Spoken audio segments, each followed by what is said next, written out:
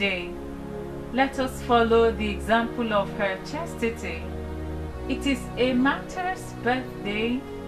Let us offer sacrifices. It is the birthday of Holy Agnes. Let men be filled with wonder, little ones with hope, married women with awe, and the unmarried with emulation.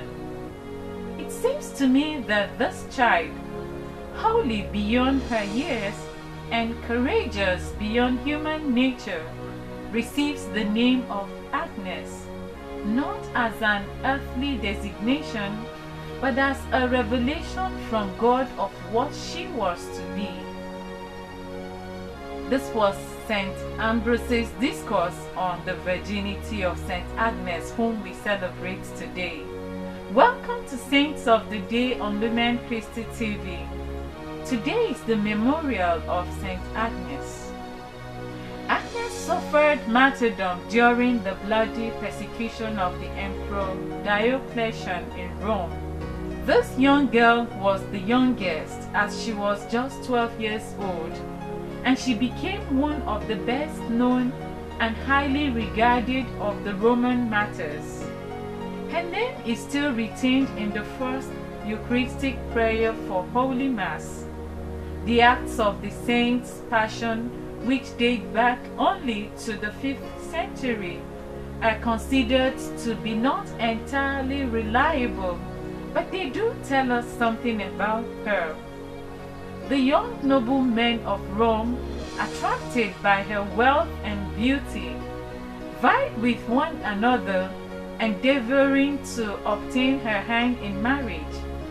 But she refused them all, saying that she had chosen a spouse who could not be seen with mortal eyes.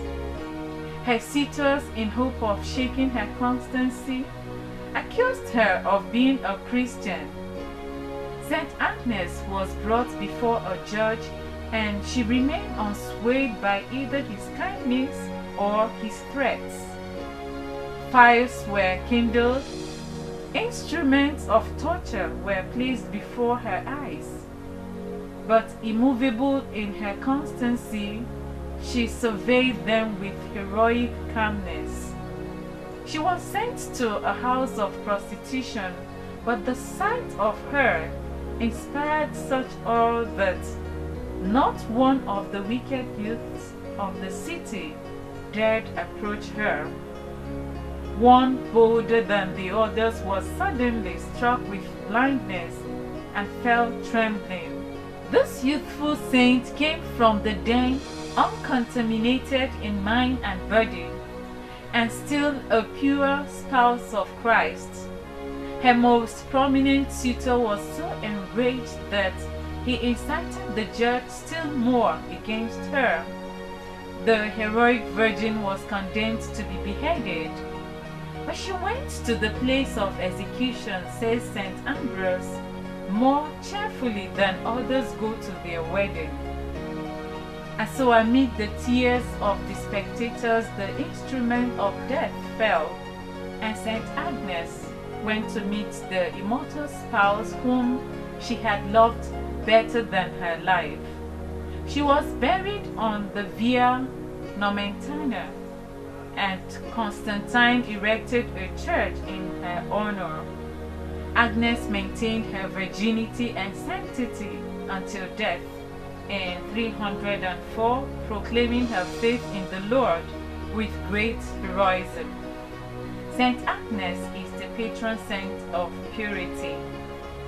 Dear friends, like that of modern Maria Goretti, the martyrdom of a virginal young girl made a deep impression on a society enslaved to a materialistic outlook.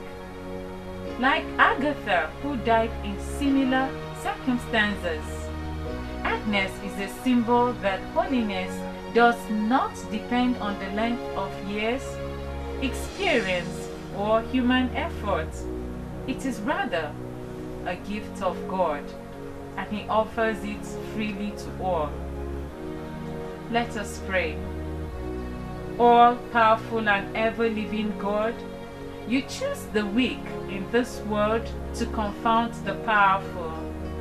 As we celebrate the anniversary of the martyrdom of St. Agnes, we pray that we, like her, would remain constant in faith. Amen. Thanks for staying with us. It's been Saints of the Day on Lumen Christi Television Network. Happy Feast Day to you all, especially all those who go by the name Agnes.